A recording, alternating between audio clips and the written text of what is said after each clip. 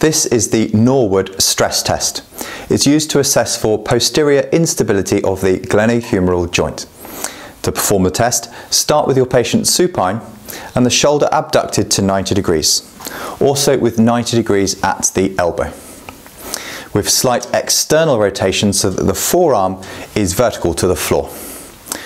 One hand should support the forearm below the wrist and the other hand is carefully placed so that the fingers can feel for any posterior translation of the glenohumeral joint. The arm should then be passively adducted across the body until the upper arm is brought into a vertical position. A positive test is indicated if the patient reports a feeling of instability, apprehension or pain. It is also possible for the humeral head to posteriorly sublux over the glenoid labral rim.